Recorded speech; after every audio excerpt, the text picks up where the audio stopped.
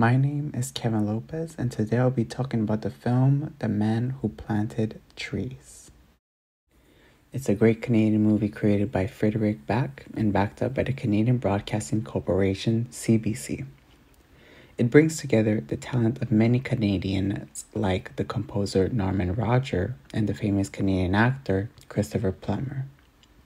The story is based on a tale written by French author Jean Guillaume, and it's a story that raises great awareness about the natural environment.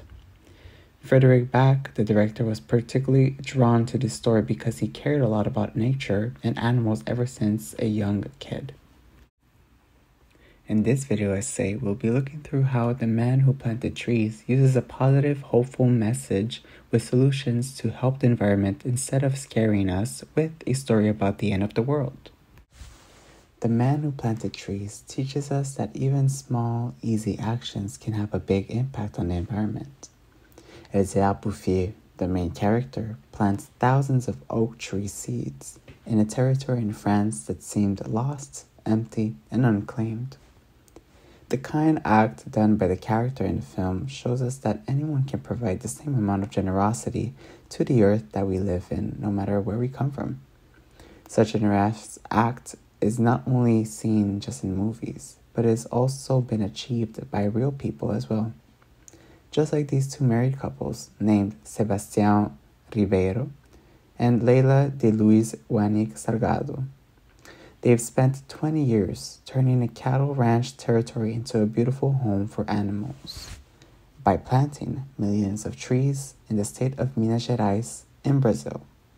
The real-life story reflects to the film's message, yet there are a few more stories that are quite impactful that have provided a similar act of support towards nature, like Elzéar Bouffier. It's a small amount of effort that brings nature back to life, just like how the tale story can find a way to inspire readers out in the world that want to create a change in the environment they live in. With the help of the message behind the film, it has the ability to change our view from thinking, oh no, the environment is in big trouble, to believing that, wait, there are solutions. Anyone can help in their own way, and so can I. It encourages us to think about how our small actions, like planting a tree or taking care of a small garden, can add up to something great. This is what the story is about. It's about how it inspires us to see that making a difference does not have to be hard. It can be a start with a simple and easy action.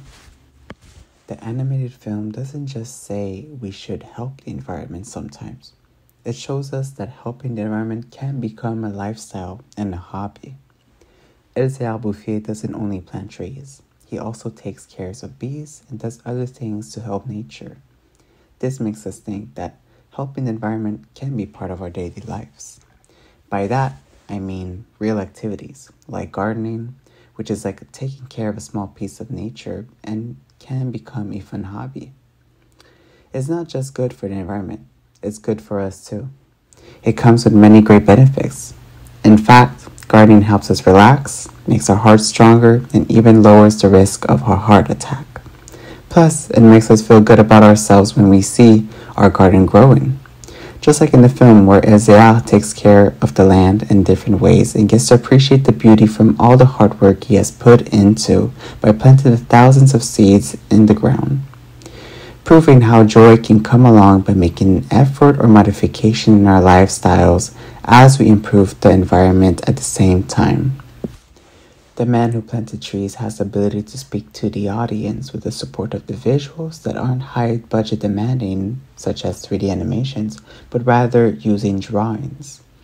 They are used in a way to talk about big problems like war and the end of the world and demonstrate the beauty of nature. The drawings help us focus on the solutions instead of feeling scared about the problems.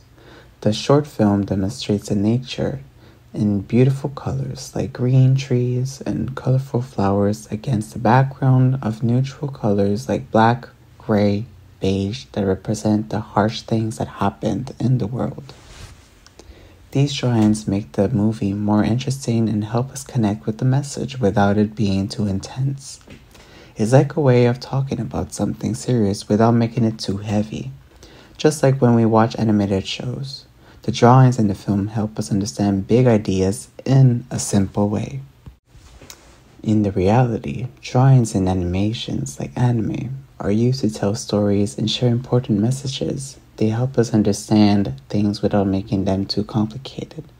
The film's drawings, like in anime, create a space where we can feel the emotions without being too overwhelmed by the serious stuff.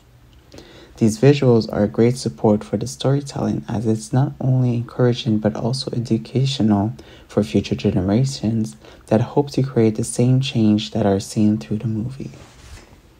It's pretty clear this movie is like a green superhero story without the main character containing a cap on. Instead of scaring us about the world ending, it cheers us up and says, hey, we can actually do something good. It's not too late. We still have options and work to do. Whether it's planting trees, taking care of a garden, or just enjoying nature, the film tells us that we can make a difference if we really wanted to. Do we need to plant 1,000 seeds? Not really. We could definitely take a few inspirations from Isaiah Bouffier. So keep it simple, have fun, and remember, making the world a bit greener is something all of us can do.